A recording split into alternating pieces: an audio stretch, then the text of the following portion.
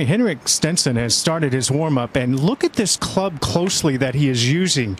The shaft is bowed or bent, and that's by design. Henrik says he uses this as the first club he hits, by the way. He uses this to keep his swing on plane. He feels like if he gets off plane, the balance of the club will make him get back on plane, and also to get himself in a good hitting position. Henrik, would you like to hit a shot to demonstrate, please, to the audience, the proper position? Go ahead.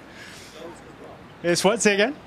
It's floating club. It's also a floating club, according to Henrik, as well.